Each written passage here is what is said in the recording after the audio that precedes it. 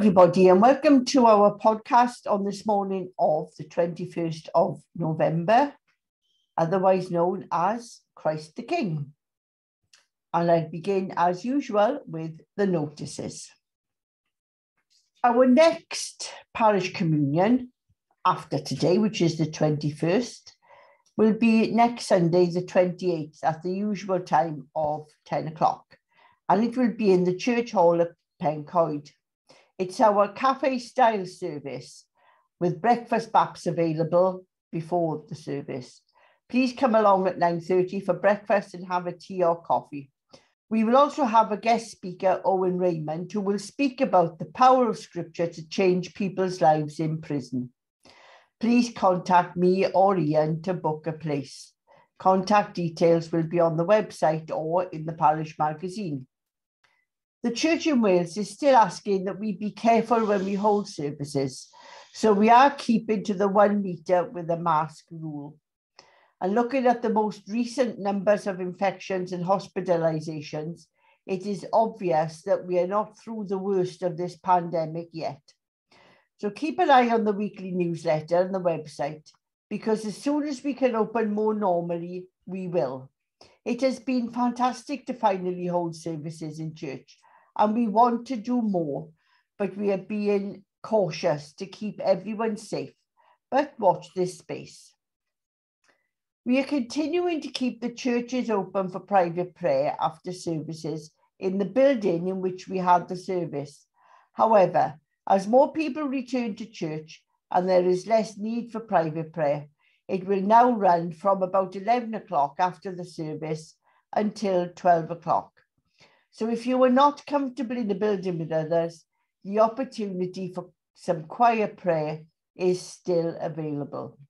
Our next Just Breathe service will be today at the usual time at 3:30.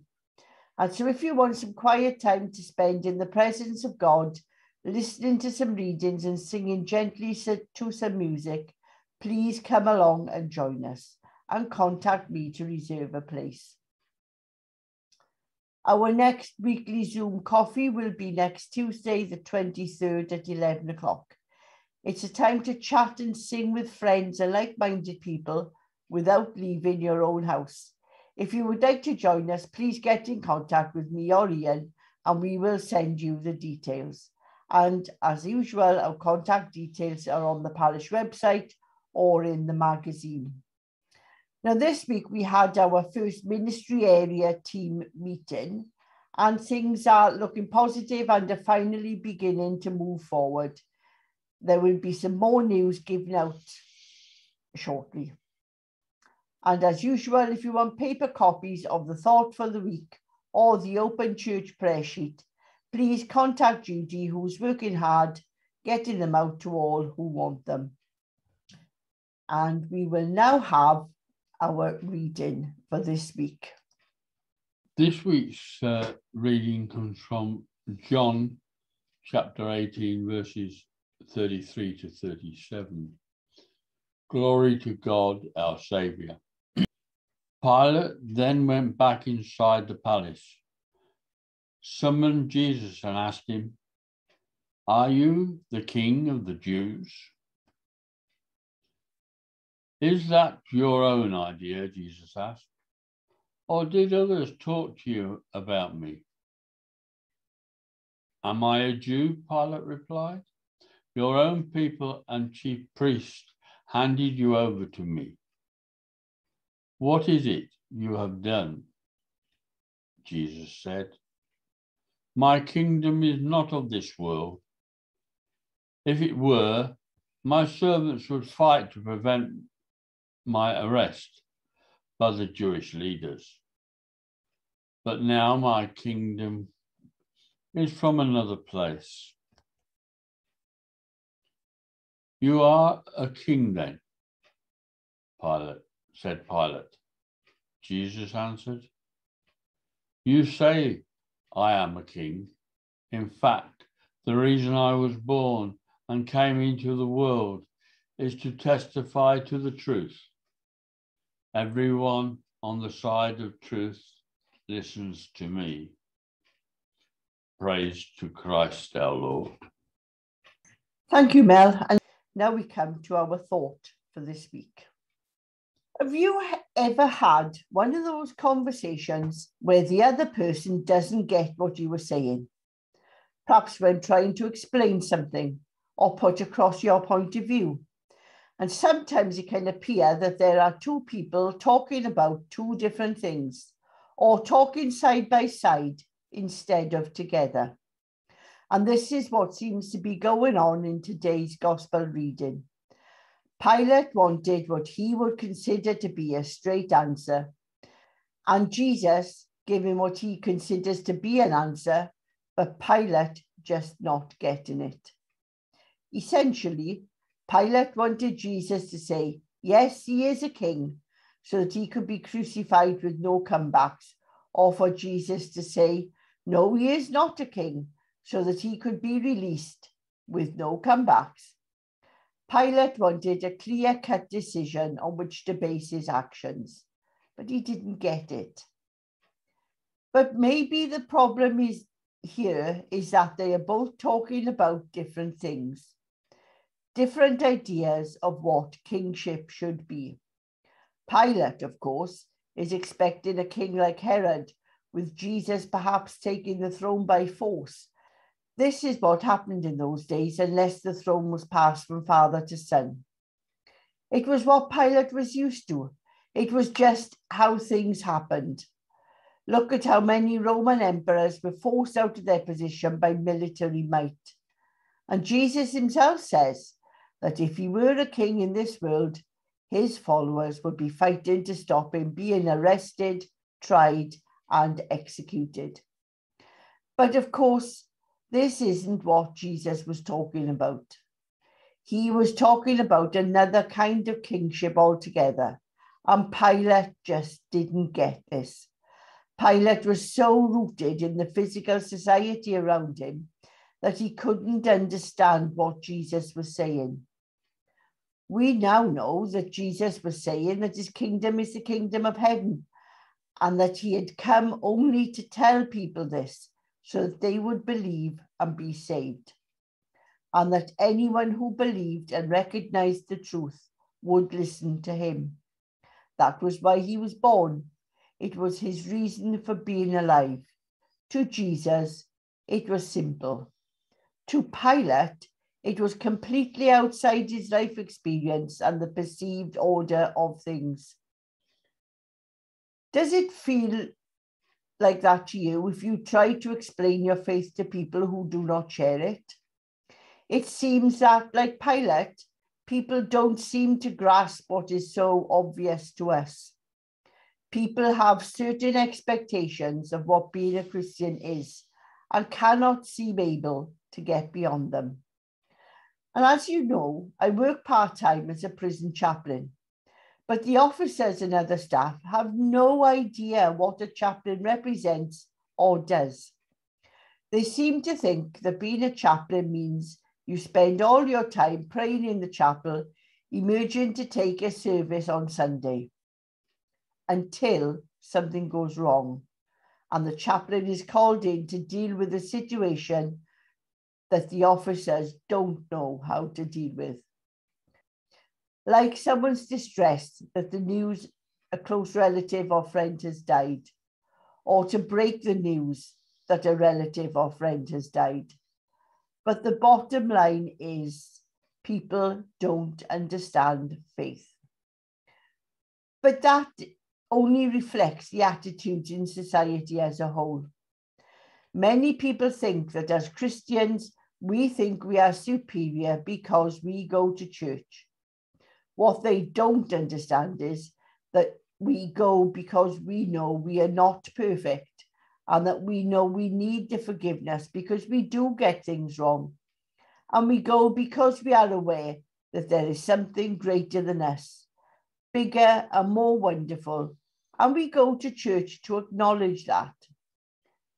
People also seem to think that we are holier than thou and don't do anything wrong, like swear or drink a glass of wine.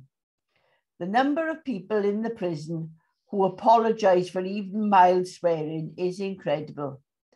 I appreciate it as a mark of respect, but it can really hold up a conversation when they are worrying about every word they say. Wouldn't it be wonderful if they had that respect for everyone, not just for chaplains or people they think are Christians? And of course, there is the expectation that Christians should have easy lives. You know how the argument goes. If God was able to do all these things, why doesn't he look after his followers? They don't get the fact that Jesus never promised his followers an easy life. In fact, he told them to pick up your cross and follow me. Knowing what the cross meant, that it meant a cruel death, it is hardly an invitation to a life full of fun and games. But what he did promise us is that we would be given the strength to deal with the difficulties that come our way. As long as we have faith, we know that he will be with us, even in the darkest of times. But just as we know what we mean when we talk about faith, Jesus knew exactly what his mission was. And he states it in simple words that can easily be understood. He says that he has come into the world to testify to the truth. This was probably beyond Pilate's understanding, just as it is to many today. Pilate was so embedded in the materialism and the politics of his day that something that was beyond this, that was beyond the physical life that he knew, something that would lead to eternal life, was completely beyond his comprehension. And it is to many today. Society is so caught up in the need to get more stuff, more things, and in having a good time, that they cannot appreciate that there could be something beyond that, that could be even better. They only think of the short term, only of this life, and not what may come after. They don't listen to the voice of Jesus until something happens. A friend of mine once said that everyone becomes a Christian when the double-decker bus is just 2 feet away and traveling fast. Sadly, this is probably right. But bargaining with God at the last minute is not good enough. You need to believe and trust and repent before you try to ask God for anything. We as Christians know that our prayers are sometimes answered in a totally unexpected way, sometimes in a way that we don't understand, as if we and God are working from two different perspectives, like Jesus and Pilate. But we do know that we are listening and trying to understand, and that God will do what is best for us, even if we don't recognize it at the time. Amen. And now we come to our questions for this week. Have you had a conversation about faith that seems to go nowhere? What confusions about being a Christian have you come across? How do you feel when someone says, "I envy you, your faith"?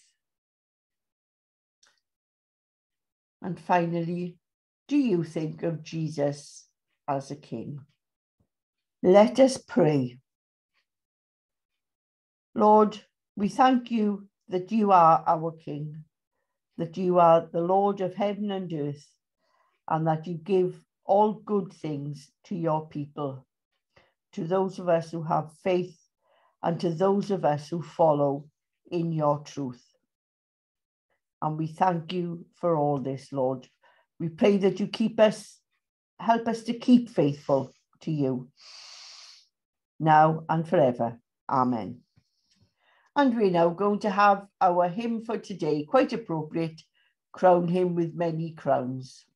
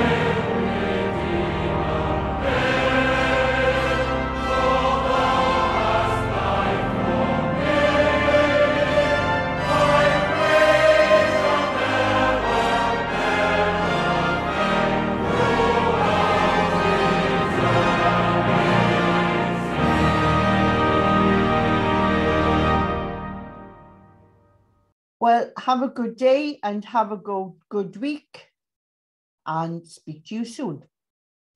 Bye.